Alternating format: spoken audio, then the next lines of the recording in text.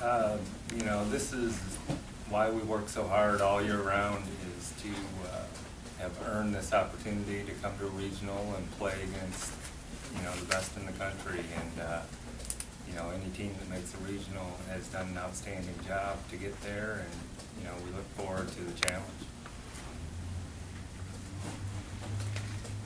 Coach, you're going with your ace Montana tomorrow.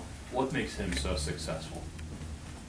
I think his ability to command 4 pitches, throw any pitch, any count, really, you know, allows him to get deep into games, and he doesn't have to stick to one way to get hitters out.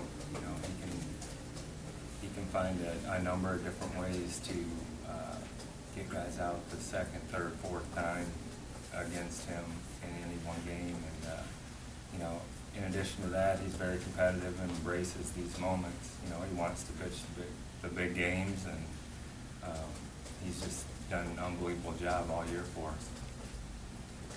Has him going out, and obviously with all the success he's had, but him beating Miami specifically helped alleviate some of the pressures or the weird mental games that go along with being a 4th seed and an underdog?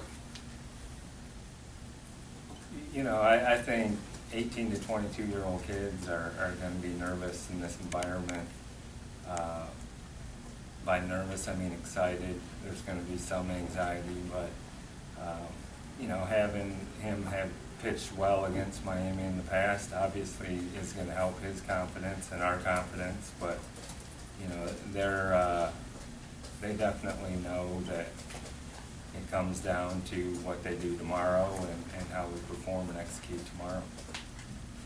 Coach, considering you guys have played Miami twice this year on this field, how would you describe your confidence not only against them but against the whole tournament field as well?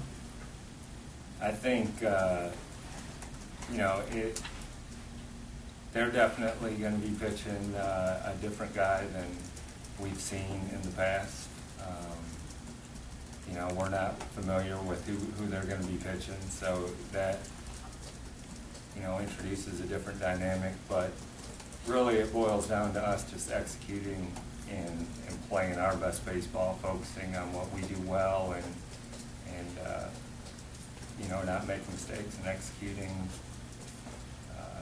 and playing our best baseball right now. I think we've done that in the conference tournament. I like where we're at right now mentally, and you know, we really look forward to it. Coach, how's the health of your team right now, and is there anybody that won't be playing that we would expect would normally be playing? No, we've been pretty fortunate with that, and you know, everybody should be ready to go tomorrow. Besides obviously having your ace on the mound, what's the key to victory for tomorrow's game, and more so in the tournament? What's the thing that you're going to be looking to say, if we can get that done, we have a good shot? I think anytime for us, it's just doing the fundamentals correctly, you know, being in the right spot at the right time, being able to get bunts down, being able to catch and throw the ball. You know, if we can do those things, keep it simple, but execute at a high level, I think we'll be in the game. Anything else for Coach Beverlin, guys? Thank you, Coach.